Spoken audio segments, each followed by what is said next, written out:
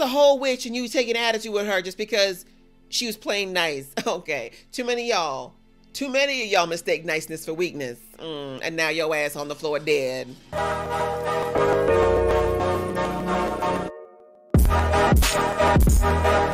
Hey guys, it's your girl Aisha, aka Geek XX Chic, and we are back with another reaction to Motherland, Fort Salem. We're now to episode 8, which is called Petra's Favorite Pen. So in the last episode, the biggest event that happened was Raelle returning from being inside the mycelium. She was given a choice by her mother to either stay in the mycelium and live in kind of an idyllic but fantasy world where she could no longer be hurt and she could be with her mom forever, or go back to the real world, which was wrought with a lot of dangers and problems. And her mother basically said that if she ends up getting fatally hurt again in the real world, the mycelium would not be able to bring her back again, which is probably very pointed that she said that to her. So I don't know if she anticipates that happening or not, but interesting warning. Raelle understandably said, no, I got to go back. Like, girl, I'm like 19, 20 years old. What you mean my life's over?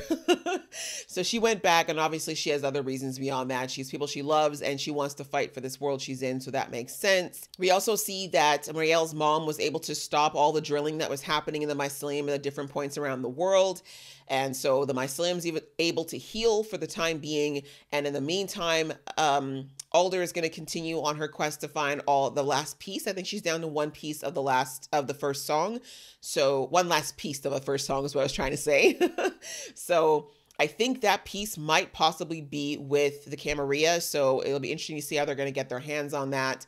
In the meantime, the Session witches are preparing for an invasion, which already started. Some of the military has already crossed in, basically because they harbored these fugitives. There was a breach of the treaty, and of course, the Camarilla used this as a reason to go in there and ideally have the witches go against each other and take each other out while also getting rid of the Session witches. But thankfully, they had a heads up, and we see that Abigail and Adil have chosen to join the rebel army, I guess you could say.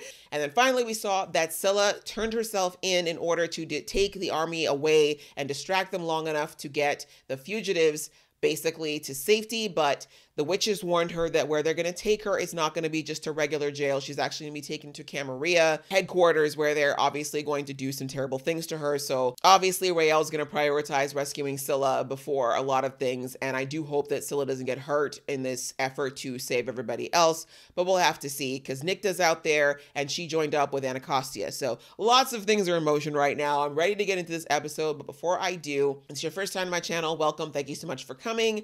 I do reactions on this channel. If you like reactions to shows like these with people like me, I'd appreciate it if you joined this coven by hitting that subscribe button and hitting the notification bell so you can know when I do more uploads. And if you've been here before, welcome back. Thank you so much for coming back. Hopefully you've joined the family. And if you haven't already, please do so today. All right, that out of the way, guys, let's get into the episode right about now. Ooh, this looks so Canadian. I feel cold already.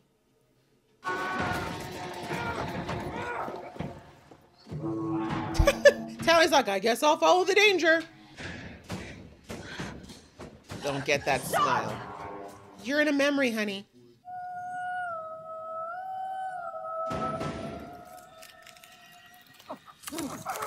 You asked for it, so you can't get mad. Hey, I wonder if those men are still there today. Oh. Well, that's not a very good spell. We need to teach her how to do ones that don't get her dead. Did the song lead you to her? So she's still frozen? I mean, she'll be well preserved.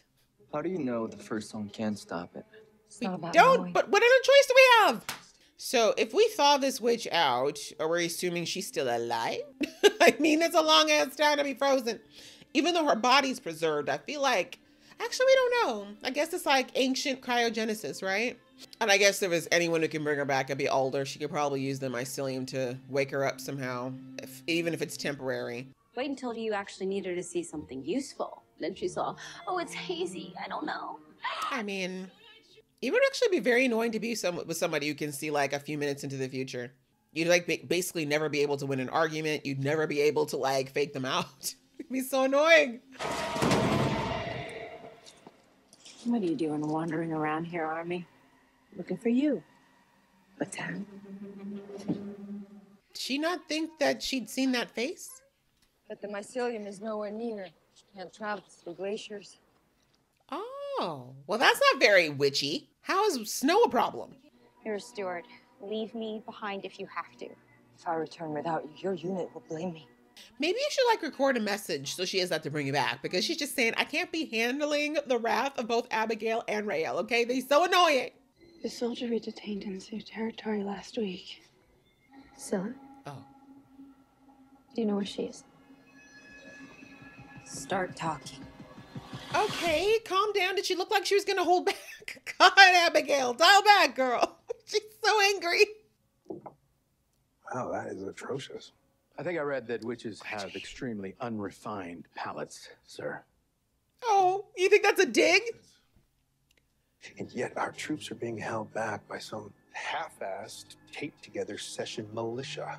Led by Thelma Bearkiller, who I assure you does not do anything. Half-assed, bitch. When I bring in your daughter and her little friends, I just might be inclined to be lenient. Because we will bring them in. Oh, you threatening her daughter? You thought that's gonna make her compliant. Oh, you brought out the mama bear. What do we do? Time to wake the witch. Wake the witch! Aren't you gonna wake up everybody else, though? Anyways, it's not like you can't beat them up. You're not asking for anything. Scylla needs us. She's one of us now. Oh, progress. A couple episodes ago, you were telling her to go to... Jill's like, excuse me, I thought we had a deal about having a baby. That can't happen if you're... Okay. I assume you're looking for President Wade. What a scoundrel that Marshall is. Taken off in the middle of the night with such precious U.S. cargo. Oh, don't worry. He had other reasons. Why not try to help put out the fire for once in your damn life? She was military at one point? And that's the best I can do.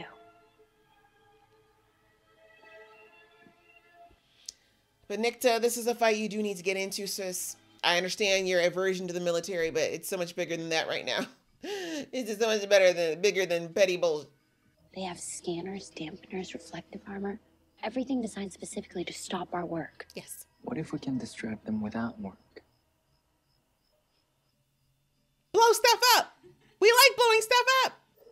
Relax.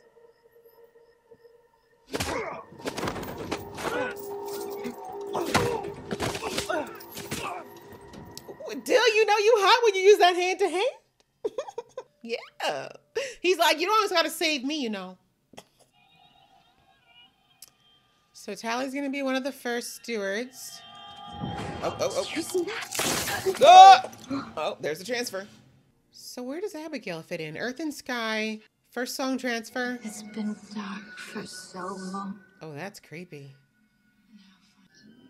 Where were you centuries ago? Well, depends on how far back. I might not have been born yet. Here to take from me, or perhaps instead, I'll take from you. Tally! Tally! Damn. Well, Tally might have seen that she wasn't leaving this thing. Because spilling guts is my thing. God, men who think it's really cool to beat up on girls just aren't ever cool or funny or witty. We blocked your little wind and whispers in here. You think you can block the witch bomb? Oh. What did you say?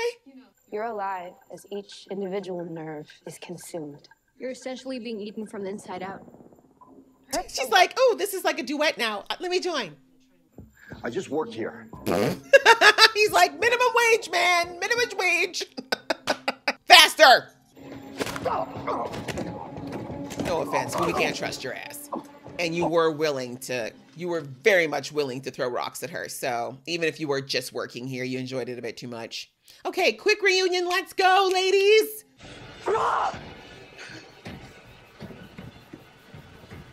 Oh, no, we're doing some sword in the stone. You better let her know, Queen Arthur.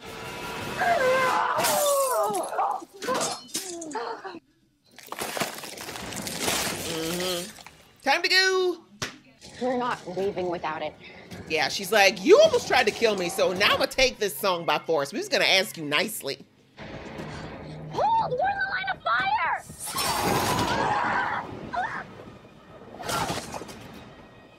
Well, either way, that was gonna go badly.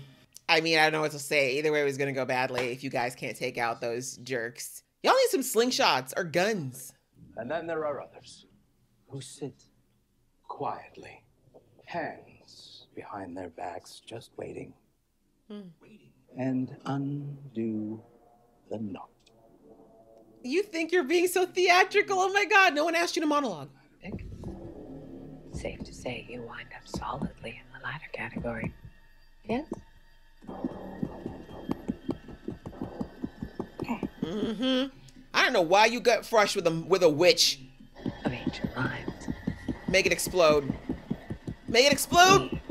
We are called. You're gonna have a whole heart attack.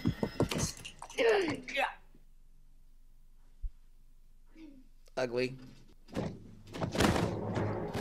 She'd had enough of you.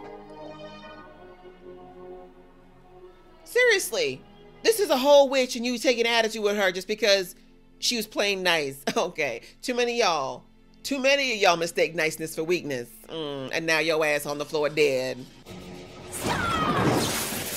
There you go, starting to get smart. She knew that was gonna happen, but at least she went out on her own terms.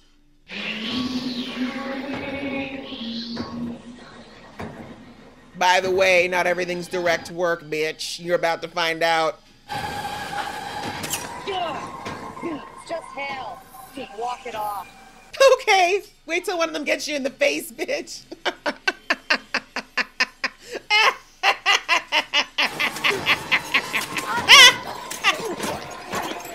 What was that? Walk it off? Let's see you do it, sis.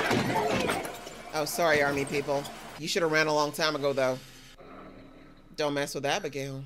The bellwethers are on her tear today. It's too late. That was a hell of a blast she got, so a lot of them got thrown pretty hard. When she latched onto me, I could see her memories. There was so much pain. Did you hear her song? What good is sight when there's nothing to look forward to? Valid point.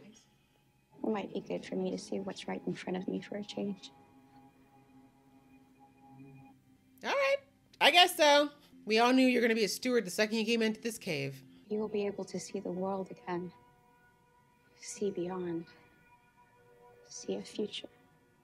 It's better. Let me touch your nub. It's kind of gross, but I'll touch it.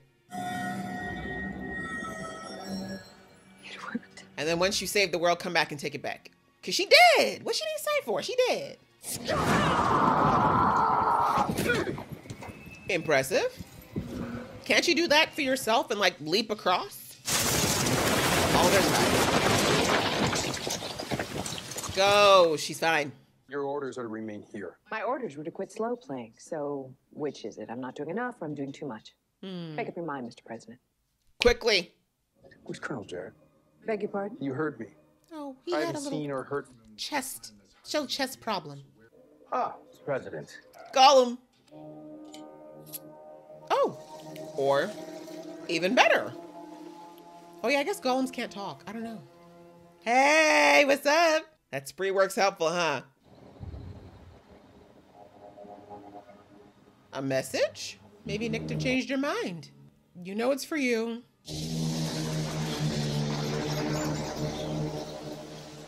Not gonna lie, that works kind of freaky. Oh, freak-a-leaky. And when we do find them, we can start talking about my pardon. Fair enough. I mean, okay, I'm 50-50 because technically she should go to jail because she killed a lot of innocent people, but at this point. How many more Lupe Cortezes have to die? They're all here because of us. And yes, I'm aware that we will be put on trial for murder and treason. But Tally's a steward. If there's even a chance that our surrender can provide some peace. It won't. Don't we have to try? It won't. Tally, why hasn't she told any of them that that the president's daughter's alive either? Wado, bear killer. Look at you. The Nadago Ha'i, bellwether. Bear killer's such a good last name. No way to see what's coming. I'm not even sure I don't want to see this one. I don't think Tally should be with you. Y'all could have just lied and said that you found her body days ago, though they'd want to see it. But you can make a golem. Anyway. I love you. I love you too. Cute. All right. Enough sappy shit. Let's go. I just wish there was more time. Well, There you never know. is.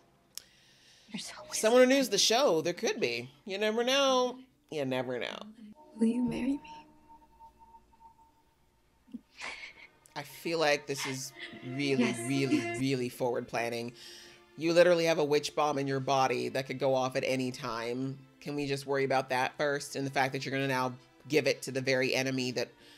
Okay. Tally with the first song, Rael being the witch bomb, going into custody. I just don't see how this is a good idea. I feel like this is a very, very bad idea. Especially when you know that the Camarilla is running things. Heads high. They're almost in height order. That's funny.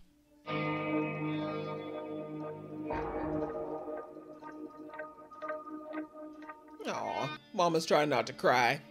All U.S. Army personnel will stand down. This occupation is over. Is it? I mean, I suppose it does stop the witch on witch killing. I do understand the reasoning in that regard. However, I still think, as I said earlier, having two very valuable assets to this particular war, the bigger war that's going on between witches and humanity, is not the smartest idea, because now the government is controlled by the Camarilla, and obviously they're not going to sit back and allow the military to handle three high value witches at this point. But anyways, that was episode 8, which was called Petra's Favorite Pen. And yes, well played. She broke that pen, but it was worth it. It was definitely worth it. Like I said in the episode, that man had a lot of nerve, and this is the thing, this whole show since season 1 has touched somewhat mildly, but sometimes a lot more boldly on how they still, despite the fact that you've got women who are the stronger witches in this world and in powerful positions, like Alder being the head of the military and a female president, despite all of that, there is still a lot of misogyny in this world, and it's still very strong. And you can't tell me that a good chunk of this Camarilla uprising is not based in said misogyny. Men throughout history have never done well when women start to empower themselves, when they start to show some semblance of independence, strength, brains, like you name it. Like anything that they feel is challenging to their misogynistic authority has typically been met with a lot of resistance. And as we saw with that poor witch from way back when in the beginning of the episode, a lot of violence and often death. And, a lot of people believe that the Salem witch trials back in the day, that some of the things that fueled it was that there were women that were actually showing signs of being independent, smart, innovative, and that there were a lot of men that got scared by the idea of women being able to be independent from them. So they started to use terms like witches in order to justify the horrible things that they did to them. But anyways, we're at a very interesting place here. I kind of knew from the second that we heard Tally say that she was going to go with Alder to go find this witch that was frozen in time, that she was probably going to become a steward. I wasn't sure if her sight was going to be the thing. Like I said, all the members of the Bellwether unit have typically been given some kind of big purpose. And I thought maybe Tally's was to be able to see, what was going to happen, or give some kind of amazing insight into the future. But now we see she's become a steward. Now she's become a steward. So we've got Rael, who's got the witch bomb / mycelium connection and power within her. We've got now Tally, who is a steward of the song, so therefore she has to survive in order to sing this song. And like I said, I'm still not sure what Abigail's part is. I know that she is, the only thing that they've brought up about her is this union of earth and sky. Now we've seen that she is one badass sky witch. We saw the way she took care of those military people in this episode, and we know that's just a touch of what she's capable of. But it makes me wonder, because remember back last season, Abigail kept having these dreams about this massive storm. And of course she saw that one of her ancestors was able to create a storm that was so big that it basically ended a war. And she was trying to recreate that song. It didn't go well for her, but I think she kind of had a bit of an almost premonition that she might be able to do something pretty crazy with her sky powers. So I don't know. I'm thinking it has to be something with her and Adil potentially that is her part, but I just can't think that she's going to be the one member of the Bellwether unit that's not going to have a special thing when they've kind of gone through a lot to show that they are all three of them are pivotal to the future of Which Kind, I would think. Like, they've been kind of hinting at that since season 1. So I keep wondering what Abby's thing is. I'm hoping it becomes a little bit clearer in the next episode or so, because we don't have a lot left now, but we'll have to see.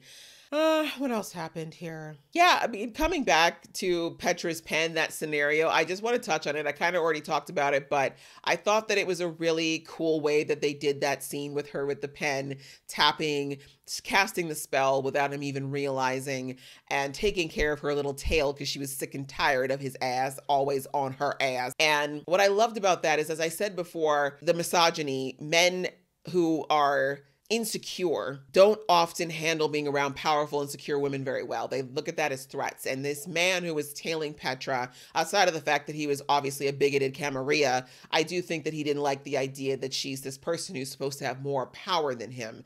And so every moment that he had to kind of belittle her, talk down to her, think he could talk about her, it was adding up, right? Petra was doing her best to just take it and do what she needed to do to protect her witches, her fellow witch kind. But these men kept pushing her. And I think, obviously the breaking point was Blanton showing up and telling her that she basically threatening Abigail to her face in her house. That's when I said, I'm like, that's a breaking point. You brought out the mama bear. She probably would have put up with a lot when it came to her, but as soon as you start talking about doing something to Abigail, she's like, okay, okay, that's the way you want to play. Let me give her a little pet, and let me just let you know that I know how to bite back, because you think that I don't know how to say nothing. You think that because I don't say nothing, I don't know how to say nothing. And like I said, many times in this world, people mistake kindness or niceness for weakness, and those things are not true. They're not mutually exclusive. There are people who choose mildness, who choose kindness, but it does not mean they're not capable of savagery if necessary.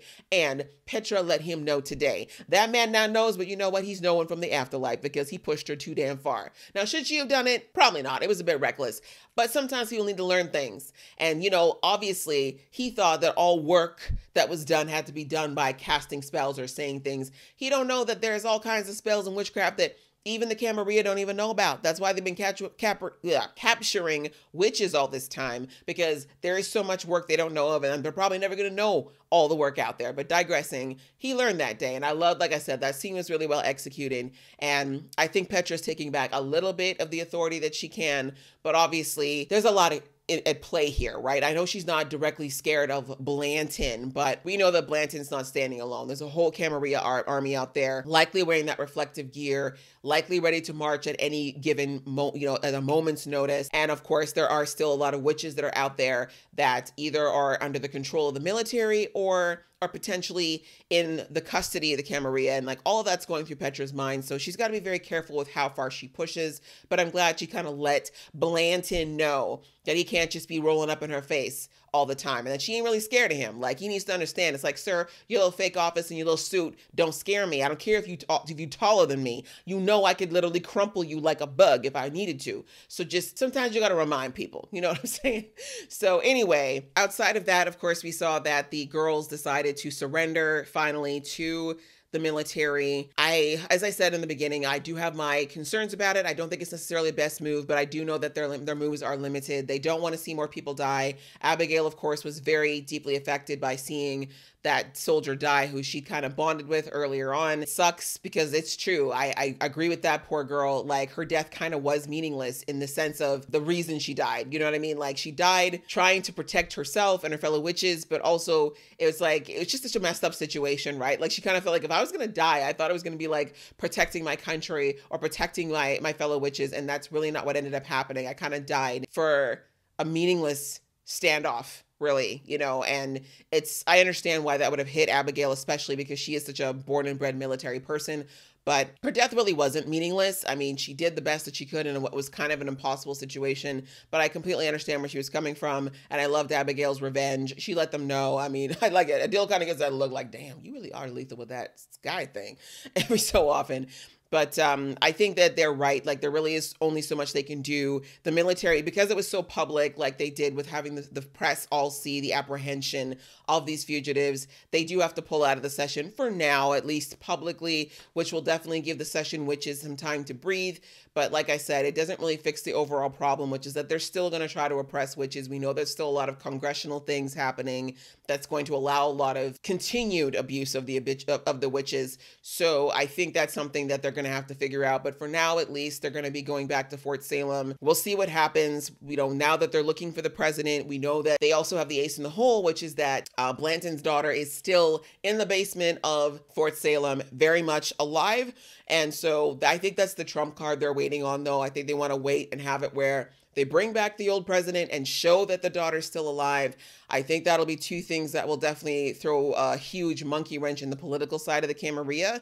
But I also feel like something like that is also going to have to be played the right way, because if it's not, they're just going to mobilize the army that they've already created to try to take out the last of the witches. But the witches have gained a little bit of ground. The fact that they stopped the drilling and that the mycelium is healing, the fact that they are now one more piece away now. Actually, I was wrong at the beginning of the episode. So they're actually one piece away now from getting the first song. They now have, you know, Rael back, but she may possibly still be a witch bomb. We'll have to see. But we have a little bit more ground on the witch side. And of course, now with the spree helping out as well. And I think the session wishes will help where they can too. The witches are in a better place than they were at the beginning of the season for sure. They have more intel, they're more unified, and they actually have a goal. So we'll have to see how things go in these next couple of episodes. I have to think that we're going to get to some type of culmination point, and I feel like there is still one last Hail Mary that the Camarilla are going to pull, but we're not going to see what that is probably until those girls are under the custody of the Camarilla, which I still think is going to happen. So we'll have to wait and see what happens, but I enjoyed this episode a lot, and I hope you guys enjoyed watching along with me. If you did, I'd appreciate it if you liked this video and left some comments below, and we will see you in the next video.